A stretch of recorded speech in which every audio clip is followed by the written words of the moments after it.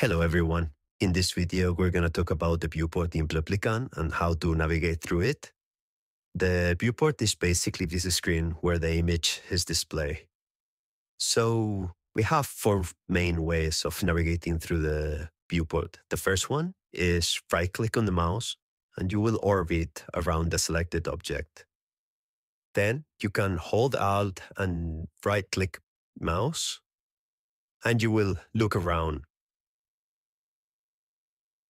And you can click on the middle mouse and you will pan the camera up and down or left to right. And if you hold the right click mouse, right button mouse, and press any of the WASD keys, you will move through the space like if you were piloting a camera.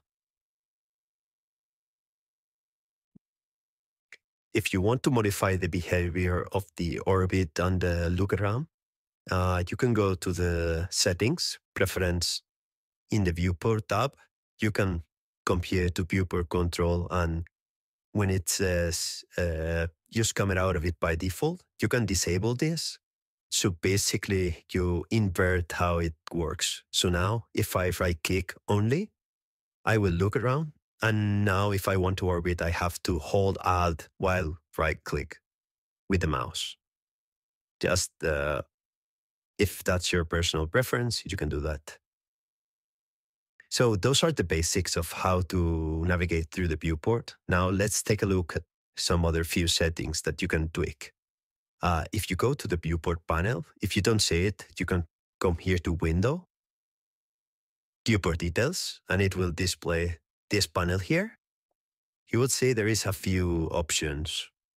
You have the default orbit distance and align orbit distance to selection. I would recommend leaving this on. So basically, you will orbit around whatever you have selected. If you disable it, you will orbit always around the distance you set here. So it's more intuitive to leave this on when you orbit. Then you can reduce your minimum distance if you want to orbit like super close to an object, but 30 usually works for most cases. Then you have your camera speed that will affect how fast your camera moves while piloting the camera, like holding tight mouse button and pressing WS and AB.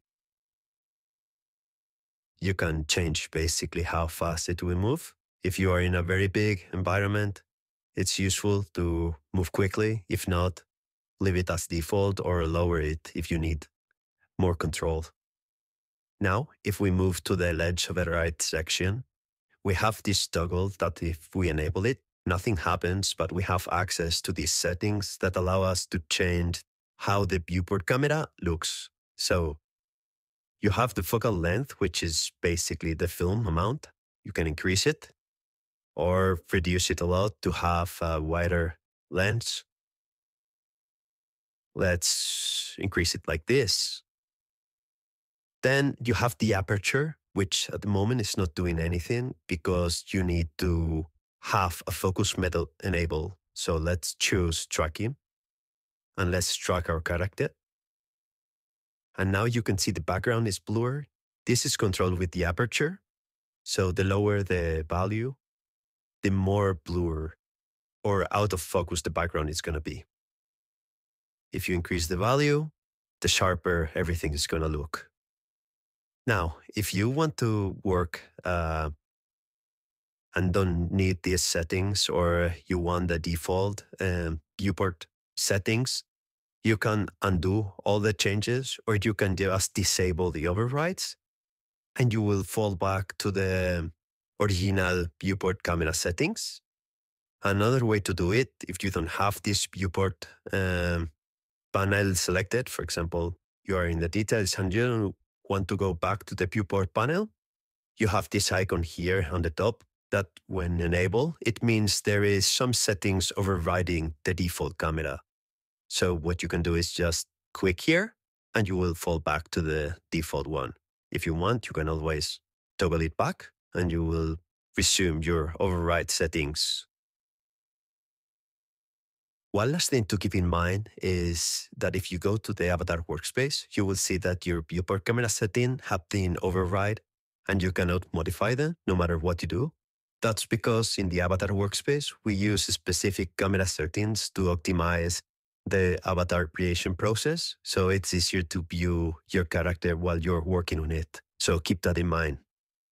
We will see you in the next video and we will talk about bookmarks and cameras in Replikant. Bye.